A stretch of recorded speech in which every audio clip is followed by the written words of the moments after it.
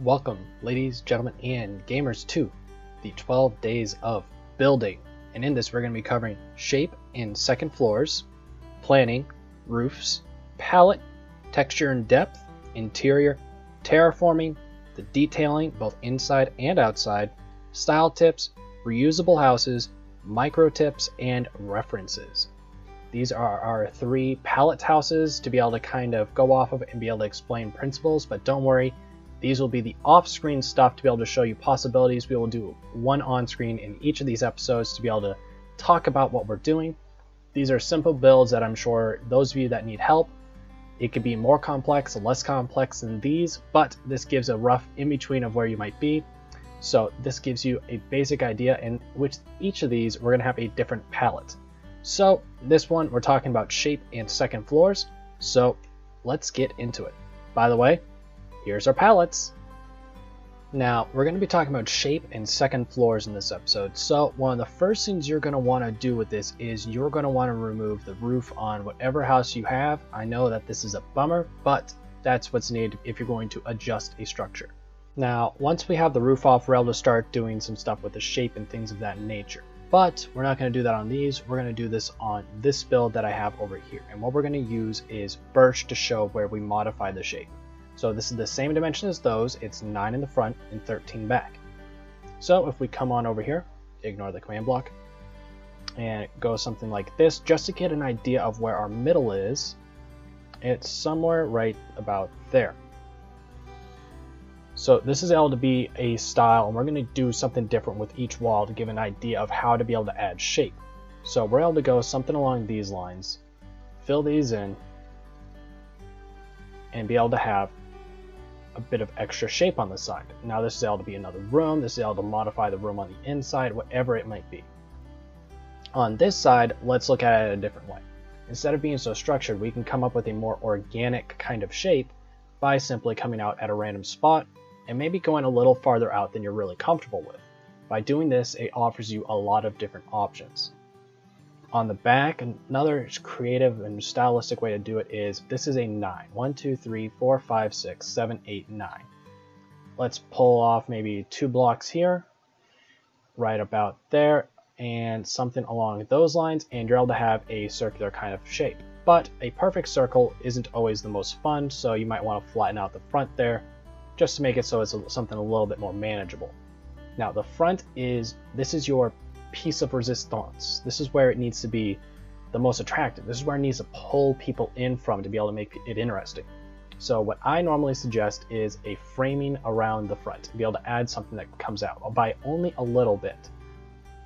Something along those lines, and then add a wraparound porch maybe going along the ground here.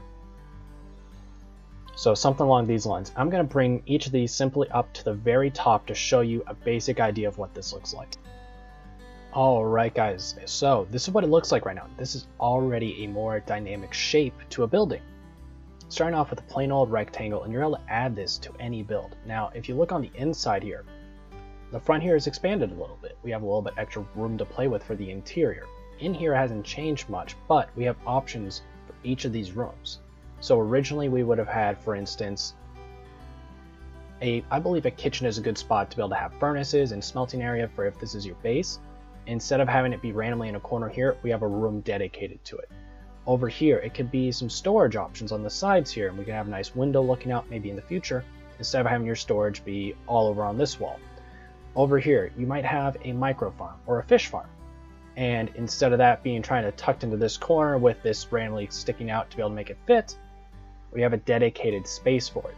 Now, a few tips with this, just to be able to show you from the outside. This is an odd number on each side of this original spruce box, and these are odd numbered. So there's 5, there's a 2, but a 2 is unique because on the inside it adds 2, but only for so far. So it works for something along those lines. Here it goes out by 3, odd number, and odd number. This though, 1, 2, 3, 4, 5, 6, 7, odd number, 1, 2, 3, 4, 5, 6. This is unique, and when we would detail it, we'd have to keep that in mind and be careful, because it can end up looking wonky if it's the only even number. But it is able to be done, and I'll show you how to be able to make it so it looks as good as it does with a full odd number setting. next we're going to be talking about second stories, all right? So we could very easily just bring this up by another 4 blocks on every single one, and it would look very tall. That's all it would do, is make it look very tall.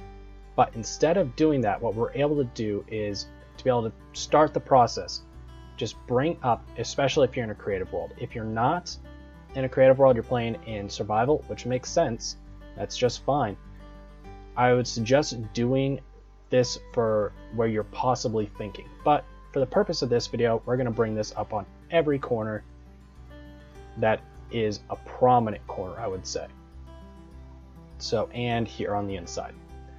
If we were to take this and just raise it by that, it would be flat right here and it would be the exact same shape. To add shape, we need to modify it. So I say, this over here, why not make this into a porch?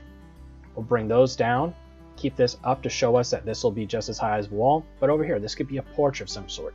Be able to bring this out, and with that, we're able to make it something that's very unique, and we can have it be half slabbed, so that way from the inside, maybe we can make it too tall, so you walk down a ½ meter to get outside. And that adds a little bit of variability up here. So now, only this section will be tall. Well, what if we decided that this is rounded? Why not make it so it's rounded going upwards also? So this is a 4 going out. We can bring it something along this line. All those up. Let's bring that up here. I'm trying to make a sphere in Minecraft on the fly, so forgive me if this isn't perfectly correct. But if we bring it like that, and then up 1 more block, and fill this all the way in, we're able to make something a little unique, and we were able to go back around with the half slabs and be able to make it look nice and flat, but we're able to have a rounded bit off the back here. And from the inside, this could be maybe our storage area instead of downstairs, giving us a little bit more options.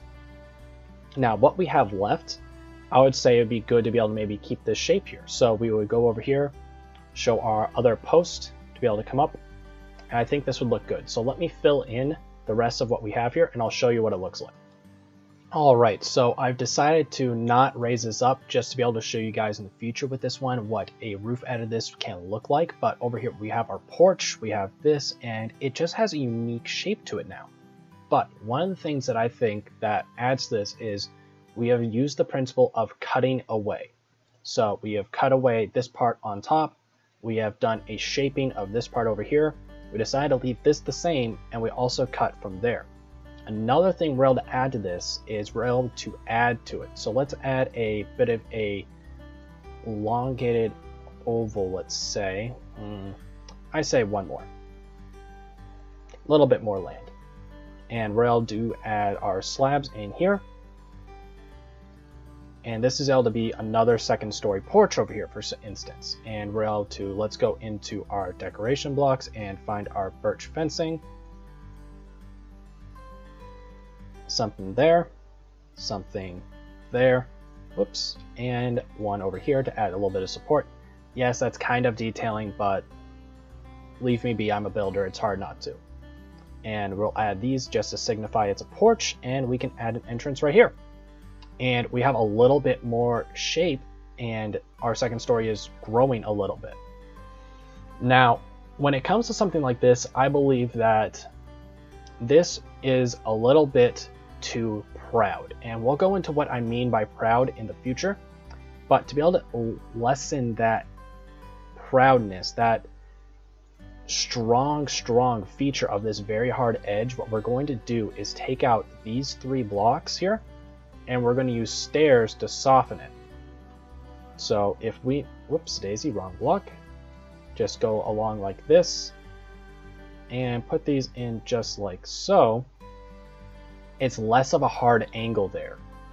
And if we go in from the front and just look at how things look, obviously the bottom is about the same. I decided let's put the ladder over here. When we would come up, we have this nice little area. We're able to go out on the porch, have plenty of space up here for anything to go on, and another porch over here. So I think this looks really nice, but another thing you can add is possibly split this room in half for the interior and do a ton of stuff. But we're going to add on a 3rd story to this, and I believe that this one is going to be an attic of some sort. So it doesn't have to be very tall. So if we take all of our main points of interest and these, and right there, those are our only 6 points of interest right now. When you're going up to a final level, there's not a point in adding an extra jut out randomly, unless you're doing something like inspired by Howl's Moving Castle. So I'm going to remove these, and we're going to have this be our final layer. So I'm going to fill that in real quick for us. Now, I know this doesn't look like much, but you have to remember, first of all, we don't have any roofs on, which is going to really add to this. We haven't done any detailing yet, but this right here is much more interesting than just one of these rectangular boxes, which is what we started with here. It adds a lot more. We have a lot more space to play with and a lot more options for when we move on with building. So I think this looks really nice. Now I'm going to use the principles we learned here, where it's extending, cutting away, and the second roofs options we have, to modify the 3 of these and show you some other possible options, not quite related to this very, I'm going to say this is going to look very rustic, old style build. So we're going to do that with these 3 over here. Alright guys, so I've done a little bit of work here, and I just want to run through what my idea is with each of these. So what we did here is we moved this in by 1 block in the front to be able to make it so it sinks in. We have a porch on the side here, nice, and we have a porch here. From the inside here, we have a decent sized room, a small staircase here, we'll get back to that, and a larger room over here. And I believe that I should go in here and drink a night vision potion. And a little offshoot right here, maybe for a little bit of storage or something along those lines. We've also moved the back, farther back by a little bit. Then we have a long staircase going up here, and the 2 porches we were talking about. And just to show you, this is the part that we extended in the back for the first floor. It's a nice little homey feel, and I think over here it could be a good exit to the garden or something along those lines, but we'll move on to that in a further episode of the 12 Days of Building. Here is, I'm thinking almost like a wizard's dorm room or something along those lines, you know, like a wizard's college, and here's one of the dorm rooms. So small little maybe bathroom area or something like that, you know. Then we have this circular staircase here, and the way we did that was we moved out the blocks by, I believe it was 3 each direction, then made a square of it, cut out the corners, and we got that. Nice little room, a small porch off to the side here, get a little bit of fresh air, almost like a creative room for the dorm. Then here are the 3 dorm rooms, each will hold 1 person.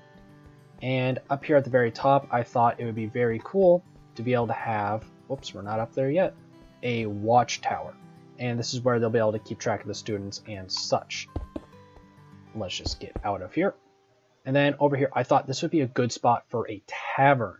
So we moved it up by 1 block to be able to have a nice porch. We have a tall ceiling and rooms for the travelers, which I think is very nice. And it shows the difference that these all started as a just 9 by 13 by 4 high square box, and what just adding some shape to it can really do.